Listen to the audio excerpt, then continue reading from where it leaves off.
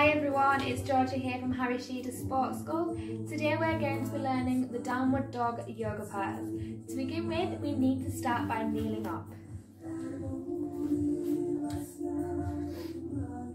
The downward dog is really good at helping us stretch our body. It helps us stretch our spine through to our arms. It helps us get rid of all that negativity in our body.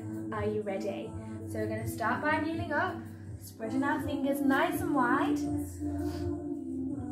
From here, we're going to tuck our toes all the way underneath. And then we're going to push our hips all the way back into our heels. From here, we're going to take a nice deep breath out. And breathe in. As we breathe out this time, we're going to push our hips all the way up to the ceiling. Try and make sure your feet are nice and flat on the ground. Make sure your weight is spread equally throughout your body. Take a nice deep breath in and out, in and out, in and out,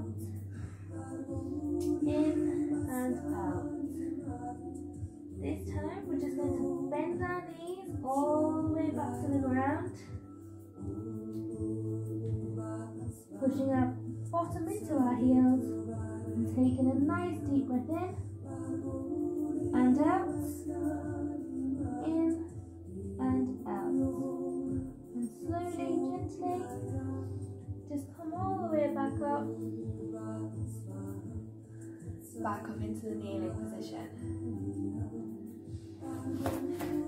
Well done everyone, I hope you've enjoyed today's yoga pose.